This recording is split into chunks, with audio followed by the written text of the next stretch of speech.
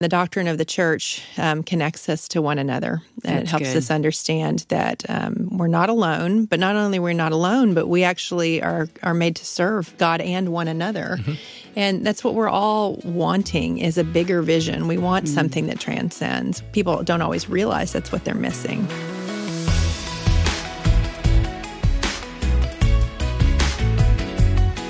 Welcome to Family Life Today, where we want to help you pursue the relationships that matter most. I'm Shelby Abbott, and your hosts are Dave and Ann Wilson. You can find us at FamilyLifeToday.com. This is Family Life Today.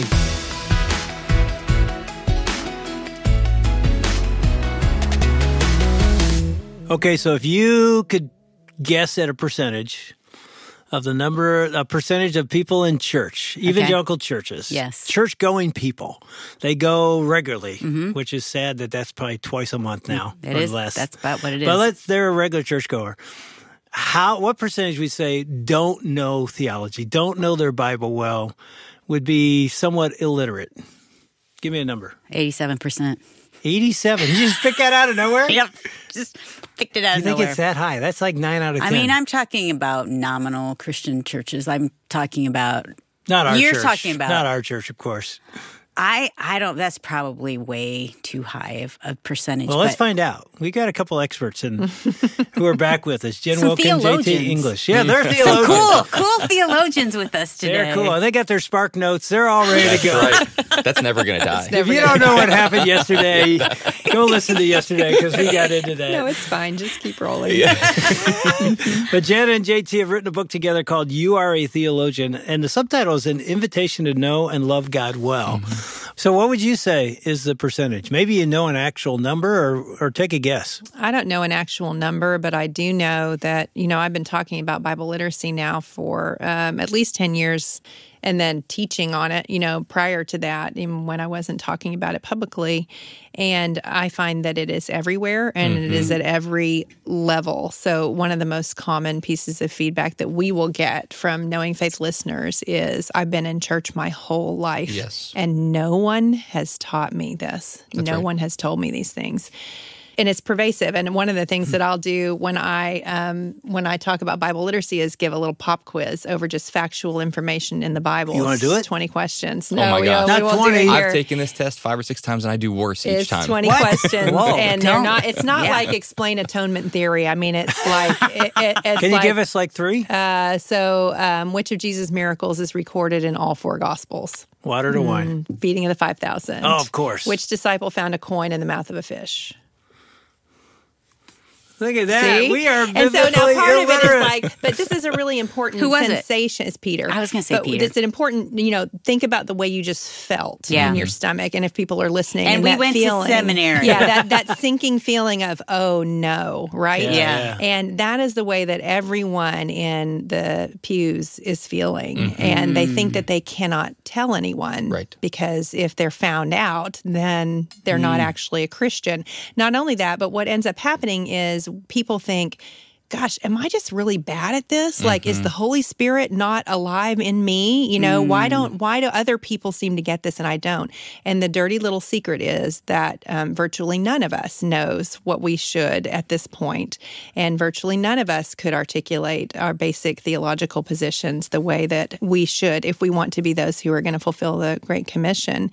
And if we would say it out loud and then lock arms and begin moving forward, then I think we can turn this thing around. I still have enough of an optimist in me. I think that the Lord will do the work. So that's what we're hoping. And, people will say, well, where would I do this? It's everybody has a living room or know someone with a living room. And that's where these conversations can begin.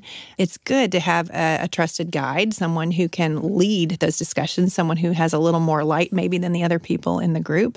And it's good to know where to go for follow-up information if you hit a question that nobody can kind of find a good answer to. But I think the most important thing that we need to do is just admit, I don't know these things the way that I want to and the way that I wish that I did.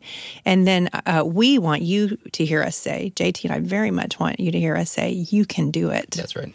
JT, have you been in a group leading where you're going through some of these biblical principles, way of life, just teaching scripture in small groups where light bulbs were going off. Oh my gosh, it's my favorite thing in Really? ministry, by far. I mean, there's so much that I enjoy about preaching and teaching, but in one of my previous roles, and I still do this at our church, we call it the Storyline Institute, and it's the basics of the faith. I think one thing that Jen and I have realized over time is, again, when we've mentioned this, everybody's being discipled. Yeah. They have ideas about God, they have thoughts about the world, but when it comes to the basics of the faith, evangelicalism has sometimes put the wrong emphasis on the wrong syllable. Like we're pressing on things that, not that they're unimportant, but we're making secondary issues primary and we're making primary issues secondary, or perhaps never getting to them.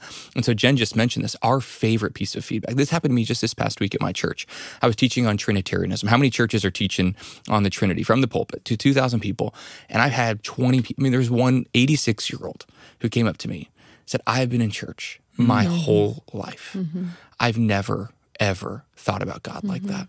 And in some sense, there's a sense of, they're so glad that you did it, but there's also a little frustration sometimes on their behalf. It's like Why hasn't anybody told me this before? And so it's those moments that make this job really worth doing, because it changes Trinitarianism or the doctrine of the atonement, far from being something that's distant from them.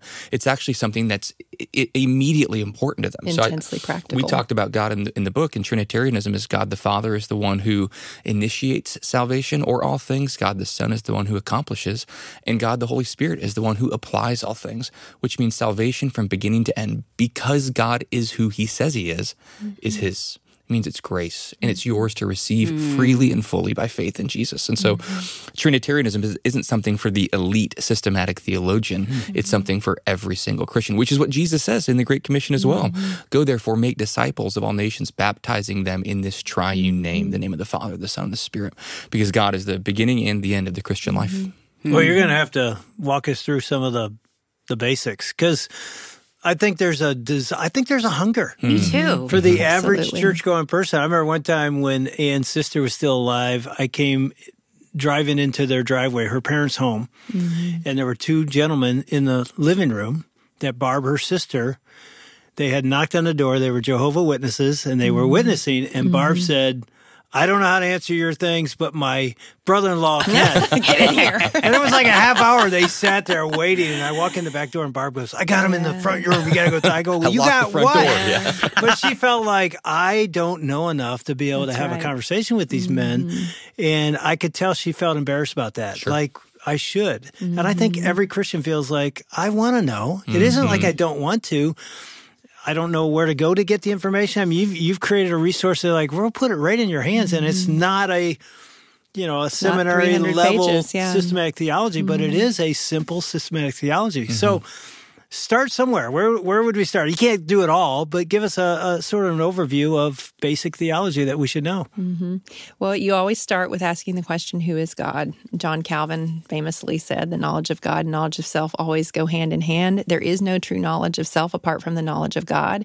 And if you think about how our culture today is so concerned about self-knowledge and self-defined self-knowledge, right? So right out of the gate, you've made a very countercultural statement about what Christian theology is teaching us. So we start by beholding God for who he is, and then we're able to understand who we are as image bearers in relation to that.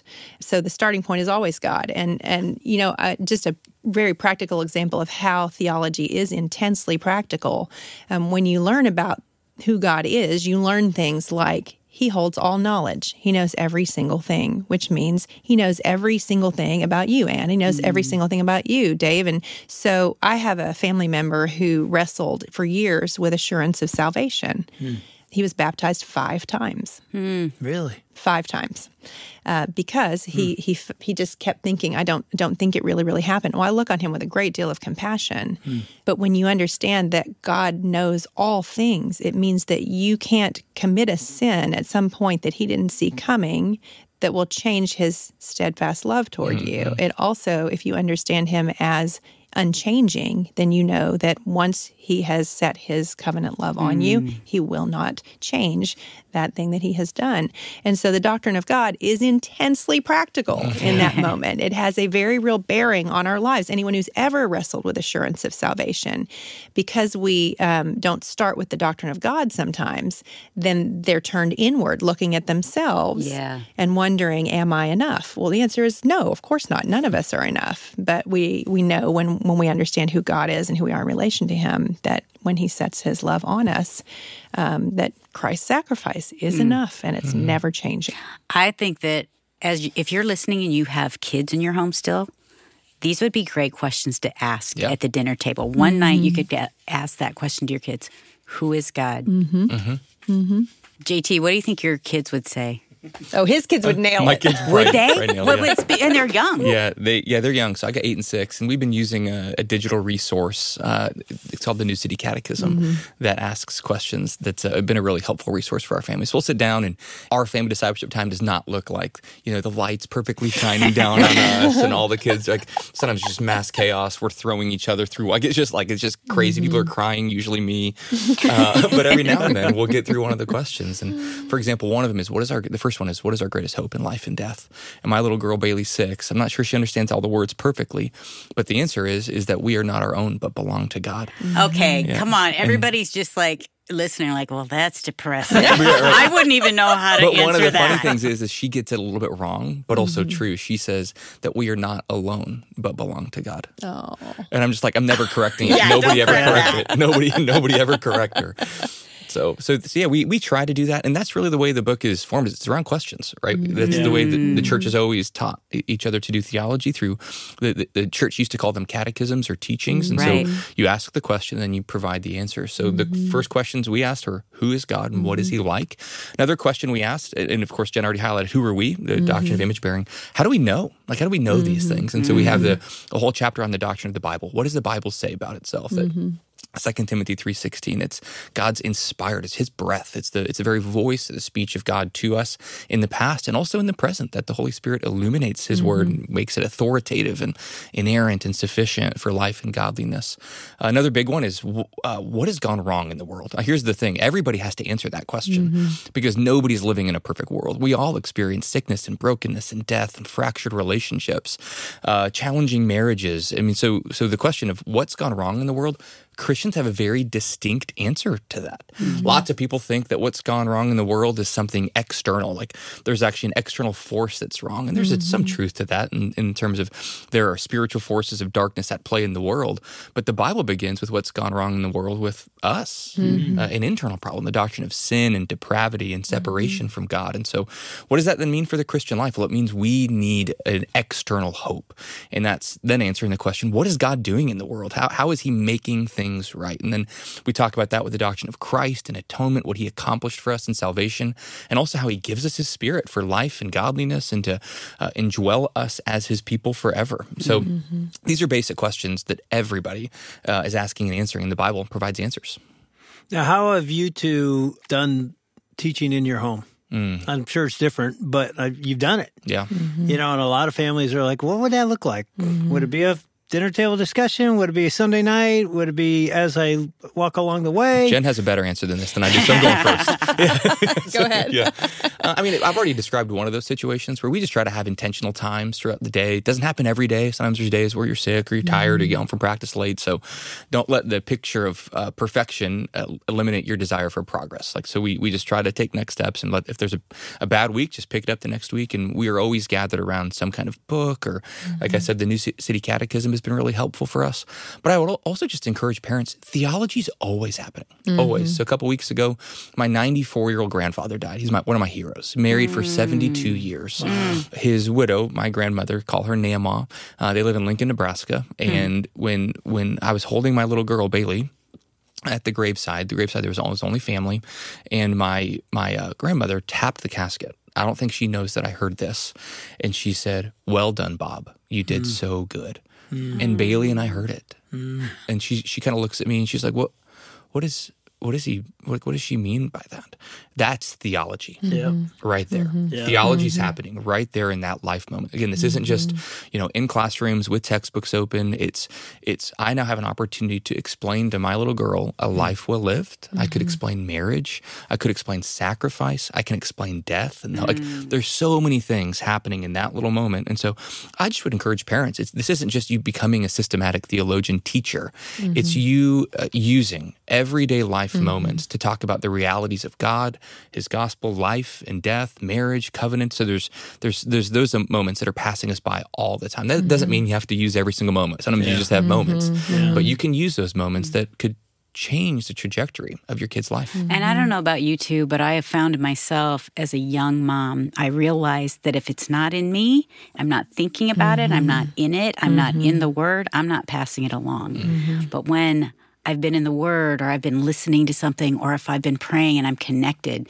continually, not perfectly, but Lord, I give you today. I pray that you give me opportunities to see you working, just as you said, TJ, JT. Totally fine. Please call him TJ, My please. wife Should just I calls do me that hey the you rest of the sometimes. time? I knew a TJ, that's why I came out. But anyway, it has to be in us for us to pour it out on them. I think that's big. When I realize I'm not talking about Jesus at all, it's because I've been watching my Netflix every single night and I'm not in the Word ever. Yeah. So I think that's important just as an evaluation of how am I doing myself spiritually. And I love that you grab that moment. Me too. As parents, it's easy to miss those. And we're old enough to know they're going to go. And you're going to miss it and you're never going to get that moment again. Way to grab it, Thanks. I do think parents often think of conversations like those as the big conversations, kind of like the talking about sex. It's like, oh, we got to have a theology conversation. Yeah. And it really is so much more of having a climate of conversation in your home in general, so that everything is talked about in 1,000 small conversations. And sure, there might be a few big conversations along the way. And this is another one of those things. And I think another key element of it, Anne, that you just touched on is, we all want to think that it's the conversation where we've prepared our notes and sat down to talk to them, where they're really going to get the point. But it goes back to that whole more is caught than taught thing. Right. Like, people will ask me all the time, how did your kids develop a love for studying the scriptures? And I think what they think I'm going to say is, well, we sat them down and gave them a rubric and they had to complete it. And the truth is we never did that. But they saw me doing it and they saw Jeff doing it. And the other thing that our kids saw was Jeff and me having energetic conversations about theological concepts. Energetic. And we invited... Have you ever had a non-energetic conversation? And we I love invited the kids into that, right? First, they're kind of spectators maybe, but then they get invited into those conversations because what children want, they're asking the question, what does it mean to be an adult? I want that. You think about kids who are trying to do things that are not appropriate to their level of maturity. And so when we give them a positive vision of that, they move toward it. And so, for single parents, there's someone you're having dialogue with. Maybe it's that you're in a small group and your kids are always off in another room. Well, maybe there's a way to have that space be shared at least part of the time. One of my frustrations with the way that church can play out these days is that we sometimes are never all in the same spaces. Right. The younger children are off somewhere learning and the high schoolers are somewhere learning something. And so, in your home, you have an opportunity for that to be a place where you're all having the conversation. But sometimes it's important for it to be beyond your home too, where the kids, especially corporate worship, I'm a big advocate of getting the kids in there once they're old enough to have the self-control to be in the room. And that's sooner than a lot of parents would think. How old? Well, for our family, it was kindergarten. And that doesn't mean that they are taking copious notes on the sermon and reflecting it all back to you afterwards. But it means that they're absorbing, this is what it is to be a mature Christ follower. And that's going to be your conversation starters, so often to have these conversations. It's fun. We have a 2- and 4-year-old grandkids that are I was going to say, you better make sure you say grandkids. Yeah. Sounded like we had a 4 to 2-year-old. No, like, grandkids that are in worship with us. Yeah. And they can hang about halfway through. And then they'll go back to their classes, but their parents are trying to get them in there. And I think you're right, Jen. I think by the time kindergarten comes, they'll be able to hang the whole time. And I know not every church is structured that way, but it's thinking through, like at our church, we take the month of June off from doing elementary programming specifically so that children will come in to worship with their parents, because our structure at our church is not one that allows us to have a Sunday school hour. And I know a lot of churches are like that, but it's asking as a parent, even if maybe your church staff is not asking, how am I strategically going to make sure that my children are getting exposure to what it means to be a mature follower of Christ? That's good. Now, do you do that as well in your home? I mean, as you were raising your kids, I know we just heard JT sort of the way he did it. Was yours similar? He said yours is better, so I want to hear what it is. Well, we definitely had, by the time the kids were older, it was once a week. We had our once a week Monday dinner where we sat down and everyone had to come with having read we'd go through a book of the Bible and had to come with 3 observations and 2 questions. Look and at then we built the conversation around that. And that was Jeff telling me to tamp it down and not make them annotate the text, And he was right, because we wanted it to be conversational in that space. And then, like the girls came to my Bible study. They had a lot of opportunities to know about like the more formalized ways to go about studying the Bible. We did a What's in the Bible where we tried to teach the story of Scripture to them.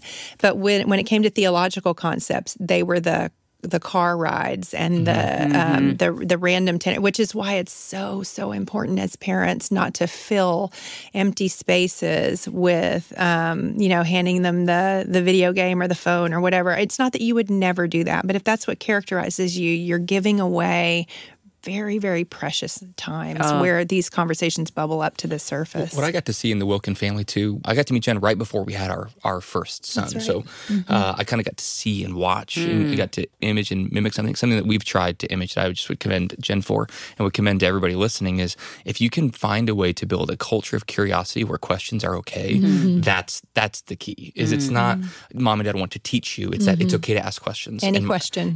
And they just did such a good job of cultivating curiosity where you're in their home at dinner.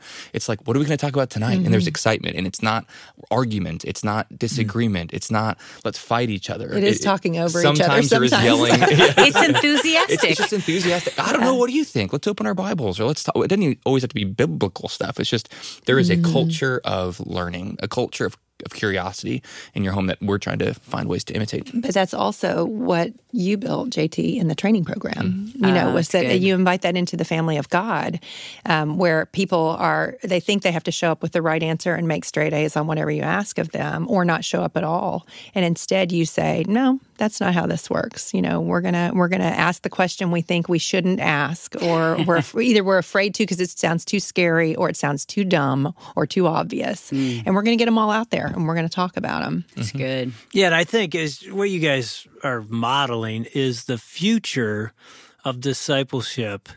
In my day was, I was just thinking the first time I ever heard the concept attributes of God, communicable and non.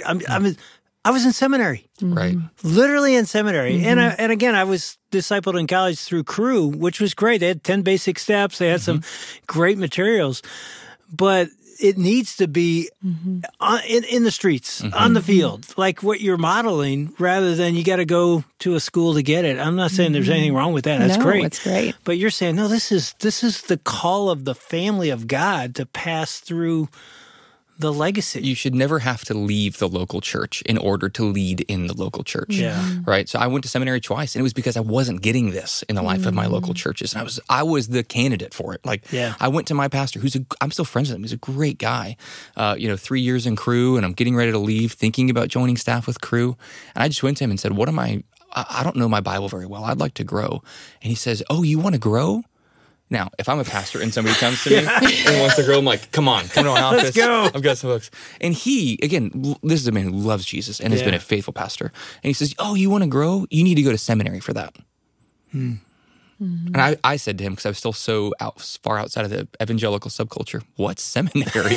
I didn't even know what those things were, that they existed. Where people go to die. Yeah, that's exactly right. Yeah. And so I had a great seminary. My experience in seminary was not dry. It was. Ours was too. Oh my goodness! Why is nobody telling me? Like, I need to take this back to the church. And so one of the fun things about writing this book with Jen and then being able to be her colleague is we just we didn't try to do this. We didn't set out to do this, but we got to do theology together. Neither of us always came with the right answer. Like, the fun thing about the book was, we wrote it from separate places, and we would write a chapter and send it, and we're like, I think this is right. Check my work. And comments would come back, like, hey, do you really think this? Or what about this? And so theology is a work that's never done. It's just the life of, because the life of following Christ is never done. We're constantly learning. And one of the things that we're passionate about, too, is allowing this to be a male-female dialogue. Sometimes in the church, there's male spaces for learning and female spaces for learning. But really, if the family of God is made up of fathers and mothers and spiritual brothers and sisters, then having the opportunity to do this together and learn from one another has been one of the greatest gifts in my life. And we also saw that happen in the life of our church, where there could be men and women sitting at a table together discussing this, whether they're husbands and wives or just friends and colleagues. It really created a lively environment in the life of our church. I love that. Is there a small group curriculum coming? Well, it's actually kind of built in to the book itself. Yeah. I just want to see you two on video, teaching this material. I mean, I just got, you got some free time, don't you, Jen? Yeah, I got free time. But there are questions. There are questions. There are questions at the end of each chapter, and we did that on purpose because we're local church practitioners, and we know, we know that when you get a book like this, you still need a little bit of help, to get moving with leading a discussion, because I would, and so we've tried to write it in such a way that it's able to be picked up by someone who wants to sit down with their small group and work through it together. We also, just one last thing related to the end of it, there's discussion questions at the end of each chapter that you can walk through, but we also believe that theology isn't just about knowing God or thinking about Him rightly, though it is that. It's also about loving Him. So each chapter kind of has a formative practice or a spiritual exercise or prayer that allows us to say, it wasn't just my mind that was changed, but because my mind was changed, my affections, my heart has been changed to worship God. Hey, we had one question for families to ask their kids at the dinner table yesterday. What was that? Who is God? Oh, yeah. Yeah, So- I remember that, yeah. And we're encouraging parents, pick up the book. You'll have a lot of questions to talk with your family about throughout the day. What's another question they could ask tonight? Who are you? Yeah. Because I think we're living in a culture that is a very common That's huge. Identity. an identity question, but often the identities that we're forming are self-defined. Here's who I say I am. It's far more important that we know who God says we are, that we're made in His image, full of dignity and value and worth and purpose. You've never met a human. One of our colleagues says, understanding and believing that every single human is an image bearer is one of the most inconvenient truths in the world because it has to change every single one of your interactions because all of a sudden this is somebody that God made and has dignity and value and worth. There's no qualifications to that status of being an image bearer. So I would, if I could encourage Christians to be thinking Christianly and biblically about human identity, that'd be my question. What about you, Jen?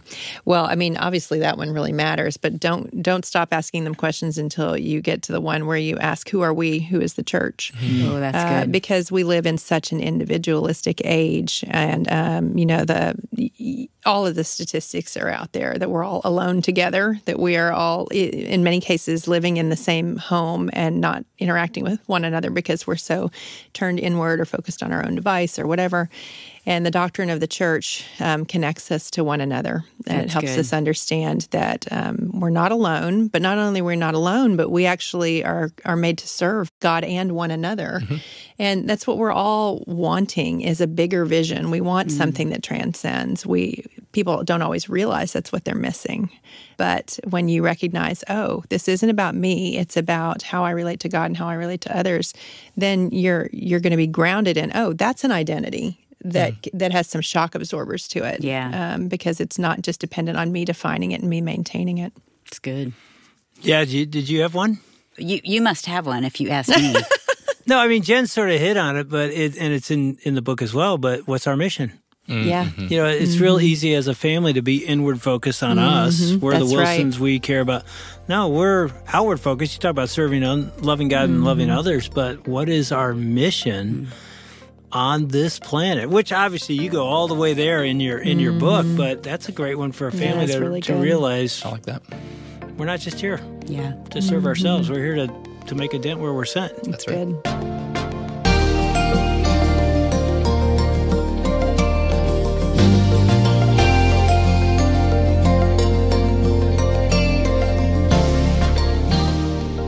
I'm Shelby Abbott, and you've been listening to David Ann Wilson with Jen Wilkin and JT English on Family Life Today. Jen Wilkin and JT English have written a book called You Are a Theologian. It's an invitation to know and love God well. Theology can obviously sometimes be really intimidating, but it doesn't have to be. And this book really unpacks whether, conversations about theology are good in certain times or bad, or if they feel over your head or irrelevant. We want you to consider this book as an invitation into a dialogue with others.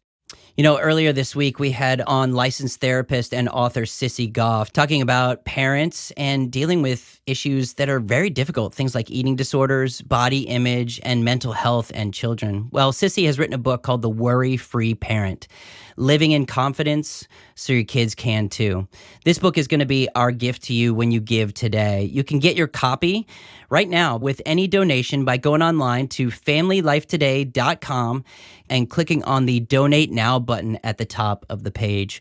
Or you can give us a call with your donation at 800-358-6329. Again, that number is 800-F as in family, L as in life, and then the word today. And feel free to drop us something in the mail if you'd like to. Our mailing address is Family Life, 100 Lake Hart Drive, Orlando, Florida, 32832. As we approach this weekend, I want to ask you to pray for the Weekend to Remember marriage events that are happening all over the country, including Appleton, Boise, and Norfolk. We just wanted you to know that those are happening in those specific places between now and Sunday. And with over 40 events across the country, it's still happening this spring. And there's still time to find a location near you. You can go to weekendtoremember.com to find a place and a date that might work for you and your spouse. And coming up next week, are you disappointed because God hasn't showed up the way you wanted him to? Or he just doesn't seem like he really cares? Well, Elizabeth Woodson understands that, and she's going to be here with David Ann Wilson to talk about her disappointment and how she's dealt with that in the gospel. On behalf of David Ann Wilson, I'm Shelby Abbott. We'll see you back next time for another edition of Family Life Today. Family Life Today is a donor-supported production of Family Life, a Crew ministry, helping you pursue the relationships that matter most.